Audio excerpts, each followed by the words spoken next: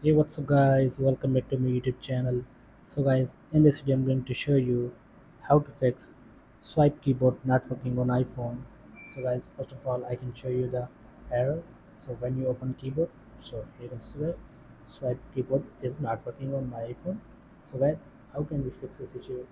So, guys, first of all, ensure slide to type is enabled on your iPhone. So, for this, go to settings, scroll down, tap on general, scroll down, tap on keyboard, scroll down. So here is slide to type, tap to turn this on. So after turning this on, go back, and then after this the next solution is use the default Apple keyboard. So here it is that I am using the third party keyboard on my phone.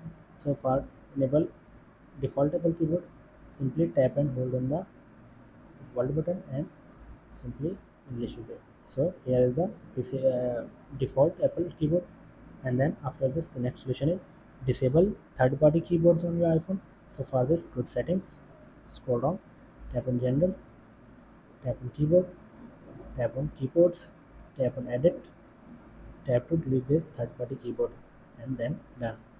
And then after this the next solution is check for a software updates.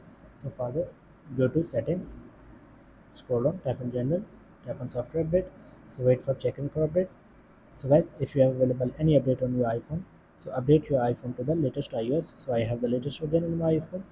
Go back, and then after this the next solution is reset your settings. So for this, go to settings, tap on general, scroll down, tap on transfer reset, tap on reset all settings, enter your passcode.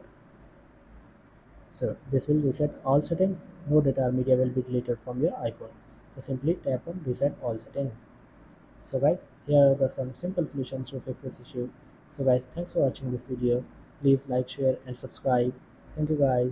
See you in the next video. Thank you.